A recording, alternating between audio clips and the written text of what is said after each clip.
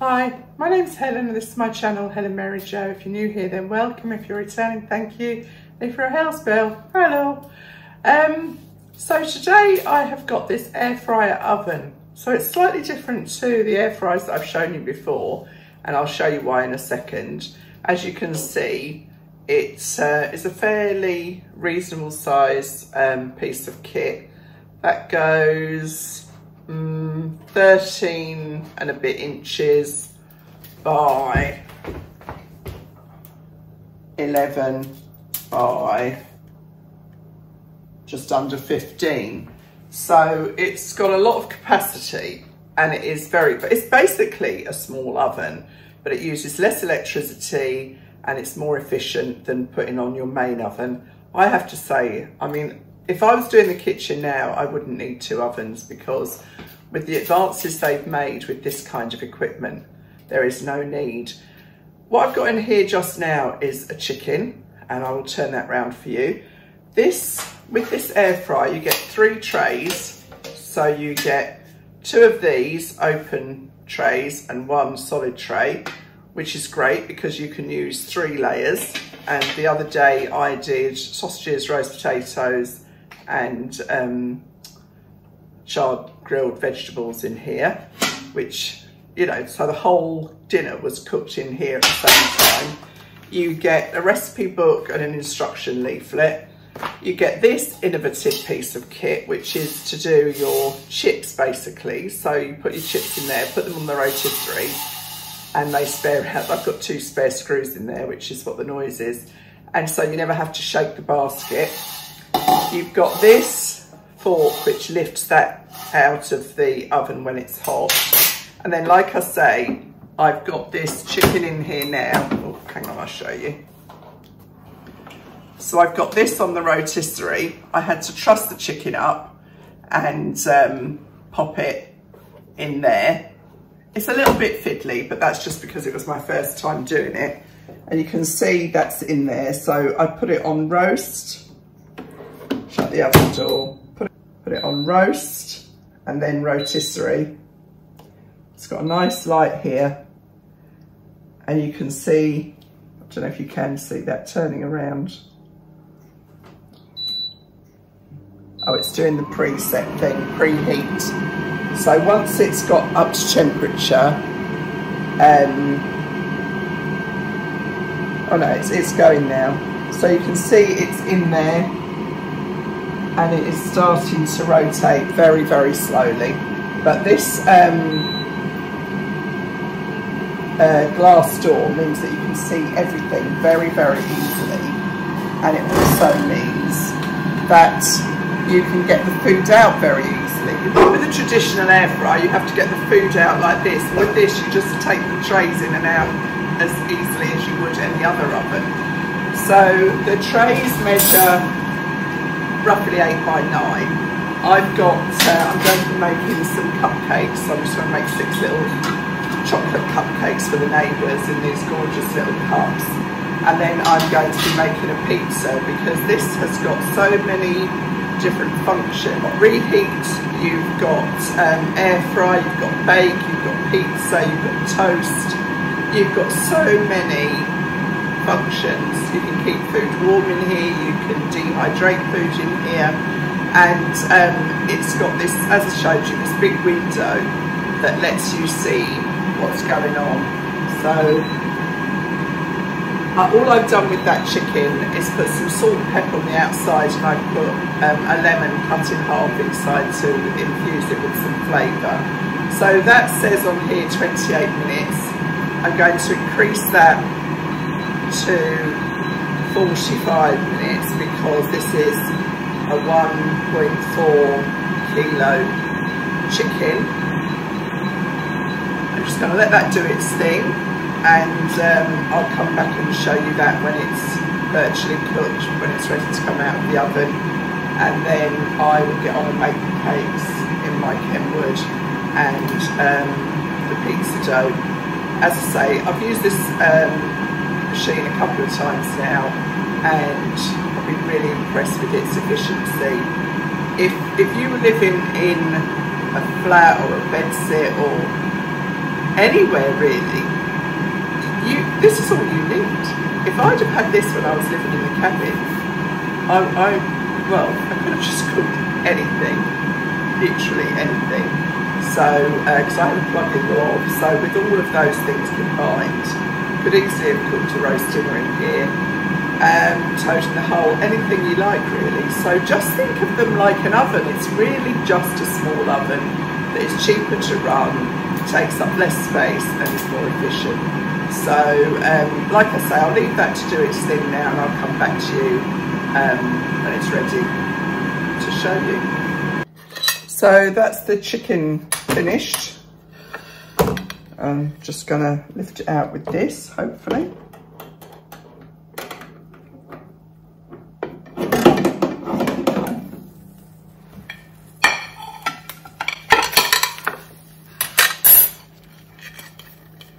You can see how succulent that is.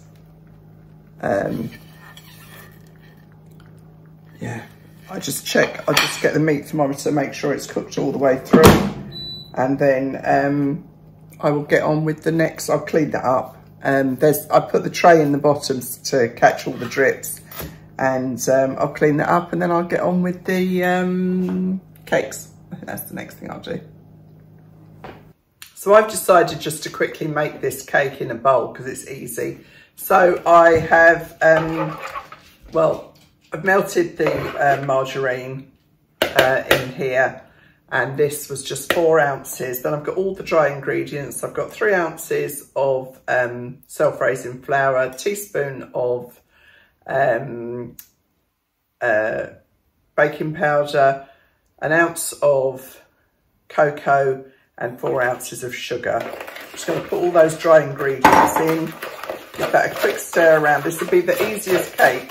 This is probably quicker than a cake mix, in truth.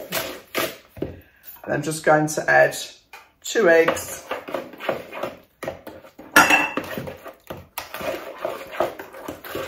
It's easy as that.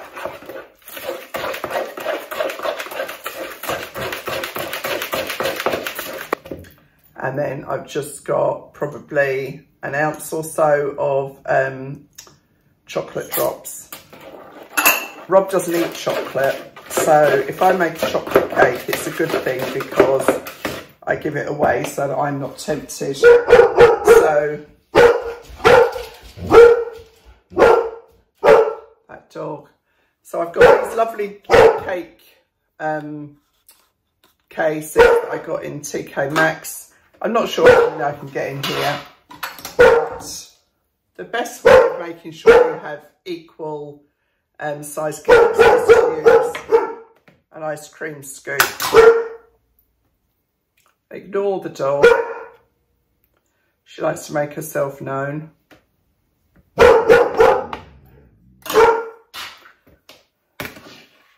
So just get your ice cream scoop. This is quite a wet mixture.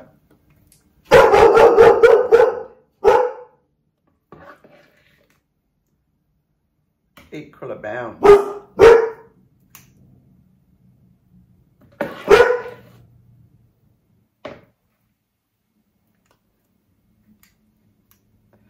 The pastry chef where I used to work, he wasn't a pastry chef anymore, but he told me that's how they always used to make sure that their cakes were all the same size. In the hotel where he worked, I might get 5 out of this mix because they're fairly, I might get 6, I might get 5 and a small one. I can always have that later. So I'm just going to scrape that round. And I think that these cakes will take the smallest, the shortest time to do, truthfully, because I should have put that down first, shouldn't I?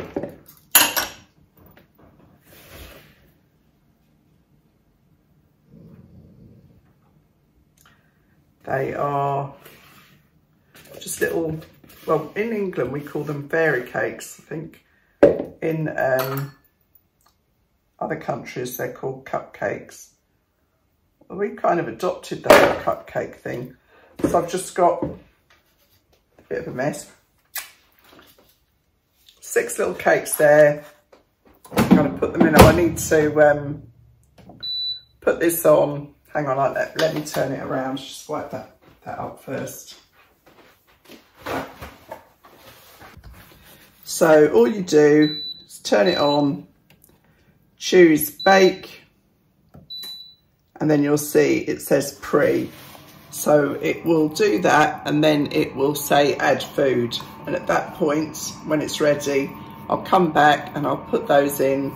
And while that's doing that, I can quickly wash those bits up, and then we'll be ready for the pizza dough. So it's all very quick. I mean, you can get through a lot of stuff with this. So now it says you can see add food. So I'm going to put those towards the bottom of the oven, and off it goes. It says 25 minutes. I don't think it's going to need that long, so I'm going to take it down to 20 and then set it off. And you can see with that clear glass big door, you can see everything that's going on there. So in 20 minutes we'll come back and hopefully we'll have some nicely risen cakes. So I think you can see how these are rising. There's 6 minutes left to go. They look fabulous. They've really risen high in there. And I might put a little bit of melted chocolate on the top, but I'm certainly going to have one with a cup of tea very shortly. I've made my pizza dough, so I'll show you that in a second when these are finished, and we'll get ready to put that in there to prove, which is a really, for me, I know it sounds ridiculous, but that is one of the best functions on this air fryer oven, is the proving facility, because my airing cupboard is so full, it's always quite difficult for me to find room in there to put anything to prove. So yeah, I think they will be perfect in just 6 minutes. So I'll come back then and show you. I just want to show you this brilliant door oven, which you can see there is performing as it should. So this is ready now, and they are there, and they look perfect. How long did that take? What was it, 20 minutes cooking time and about 5 minutes prep time? You'd have a job to go to the shops and buy them quicker than that, wouldn't you? So that's those done. So next up will be my dough for proving. So I'm going to let that, I'm going to leave that open so it can cool down more quickly. So this is the dough. It's a nice elastic dough. I'm just going to put that into this bowl that's got a little bit of grease in it, a little bit of oil, just to stop it from sticking. Pop that in there. Pop the lid on it. So this is where I take shower hats from hotels to use for this very reason. I'm just going to let that cool down because it's a little bit too warm just now. And as soon as that's ready, I'll just pop that in there on prove, and I'll just show you that again so you can see where it is in the bowl. And then hopefully we'll see that at least double in size in about an hour's time. So I will come back again. So this is ready now. I'm just going to pop this in here and put it on proof, and that's ready to go. I'm just gonna do it for an hour.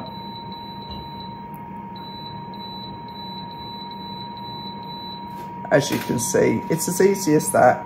It's on 30 degrees, so it's just a nice, warm, steady temperature. And again, I will come back and show you when that's ready to come out. So I've got a nice cup of tea, and I'm going to show you this cake.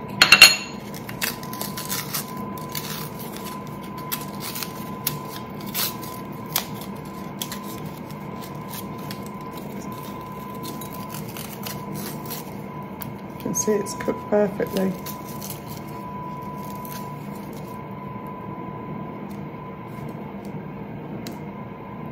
Yummy. So this is the pizza dough.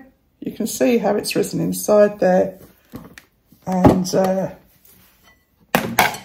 you can see what a lovely job that has made. So I'm just going to knock that back. That's what they call it, when you knock that first rise out.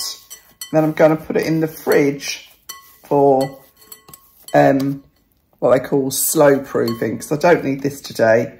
So I'm going to put that in the fridge now and let that prove again.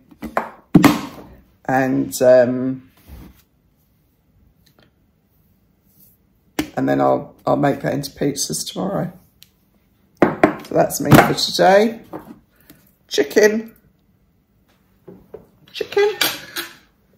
cakes, pizza dough. And now I'm going to cook some chips for our tea to have with the chicken. So yeah, next instalment tomorrow. So I'm back in the kitchen with my Cosori air fryer oven. You can see I've got one pizza in there ready to go. Got the second one there, and it should take 10 minutes. So I've clicked on pizza, it says 175, 10 minutes. So I'll show you those when they are ready to eat.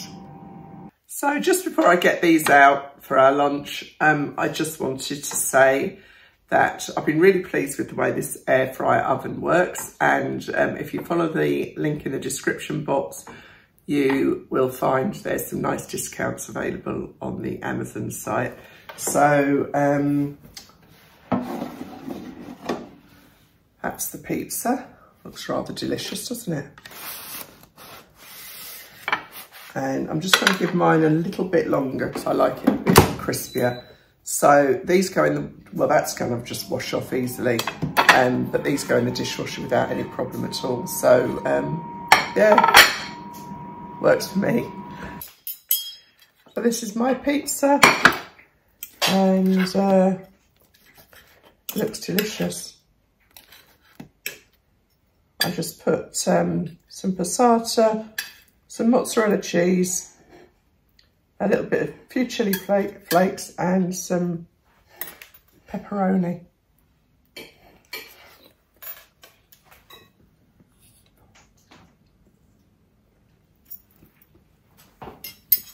See you really soon. Bye.